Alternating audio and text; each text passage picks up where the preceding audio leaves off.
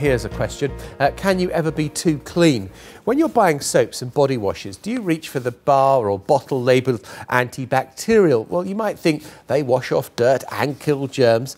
But the health regulator in the US, the Food and Drug Administration, is calling for a safety review. It says they could make us more resistant to antibiotics and even affect our hormone levels. Well, joining us from our Birmingham studio is Dr. Mark Webber, who is a senior research fellow at the School of Immunity and Infection at Birmingham University. Well, I'm not sure he is there, but we're hoping that some antibacterial wash hasn't done for him. And in the studio is Dr. Ranj and a woman who's made a career out of telling television viewers how to clean properly, Aggie Mackenzie. Mark Webber, I'm told you are there in Birmingham, so I'm very glad you've done the study in this area. What have you found when it comes to antibacterial soap? So what we've been looking at really is the potential, as you referred to, for these antibacterial compounds that are used in hand washes and soaps to select for mutant bacteria that are resistant to the compounds in use, but also to antibiotics.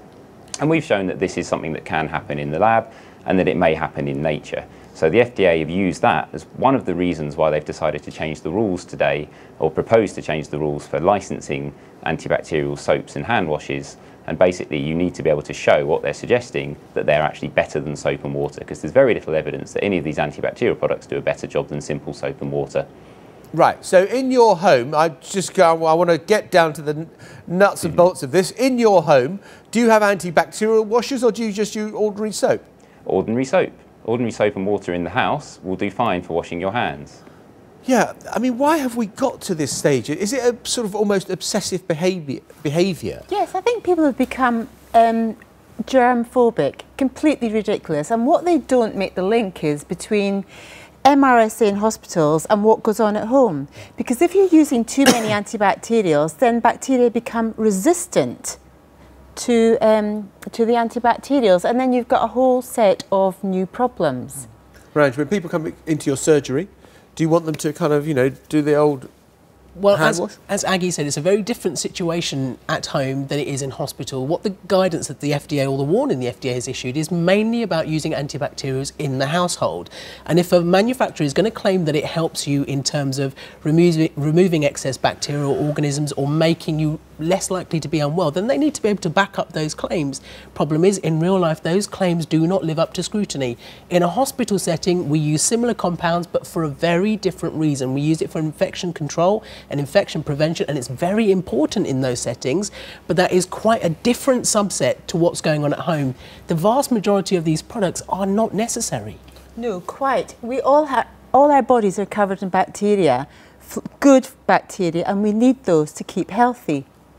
So what has happened? Have we just become neurotic? Well, I think what manufacturers have done, it's a big industry, they want it, well, what's the next step? How can we make our hand wash or our detergent even better? How are we going to make you buy it? Well, tell you what, we'll label it antibacterial. We will prey on this paranoia and fear that people have of germs, which in some instances is warranted, but in the vast majority of cases at home is not.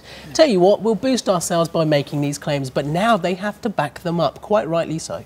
Right, let us go back to you, Mark Webber, sitting there in Birmingham. I mean, why do you think it has become such a kind of source of almost obsessive behaviour that people have to have antibacterial hand washes the whole time? I mean, we have it to a certain extent in this place where everyone's busy cleaning their laptops before they sit down at them. Yeah, well, I think you have to realise that bacteria are everywhere, and we actually carry more bacterial cells around with us than our own. So we're never going to live in a sterile world.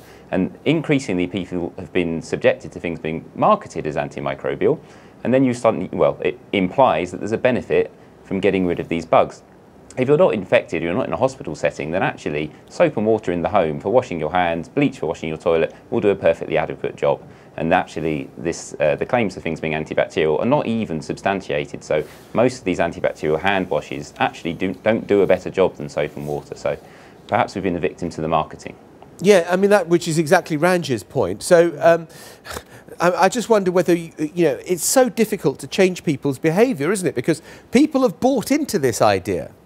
Yeah, but on the flip side, I think people also are quite canny, and if they start realising that they're paying for something that isn't actually giving them an added benefit, then perhaps they'll be starting to move back towards the more traditional cleaning methods, soap and water and bleach. Right, Aggie, I'm coming back to you. Come on, yes. your advice for staying clean and healthy. Well, it's very, very simple. When you're washing your hands, use hot water, just normal soap, rub palms together, you know, interlace fingers, get the backs of the digits, do the thumbs and rinse your hands and then dry them properly. It's very important that you dry your hands either on a clean towel or a paper towel. The other thing that's important, and to do this before you cook and before you eat.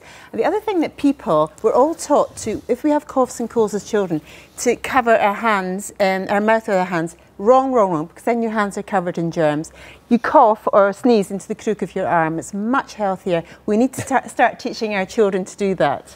That's interesting. So for the kids who've been watching Global Today, wherever you are in the world, and they go to their mum and dad and say, look, I don't need to wash my hands, because it's really bad for you.